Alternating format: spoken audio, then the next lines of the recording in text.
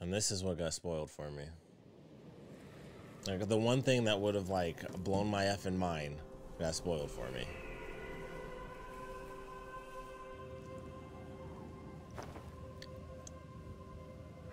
I still haven't even played 2.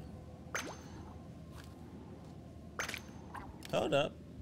Was this story getting super duper post-apocalyptic or what? That's cool. What in the world is this? Bow and arrow weapon. That's cool. Seems like they're upping the ante on the story, which I'm definitely okay with.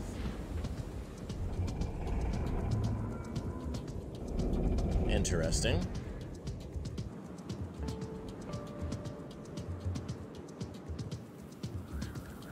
Okay.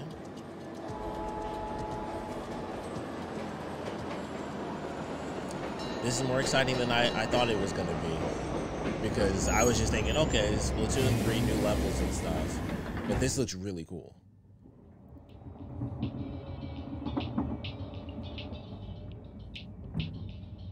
Out in the desert. Also, I would assume in Paris, France, and not in Japan. With some new city in the background there.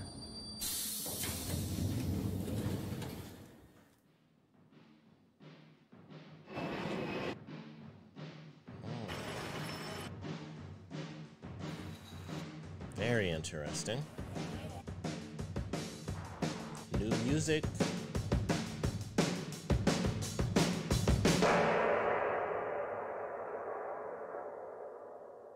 Oh, that's it? Dang. Oh. Okay.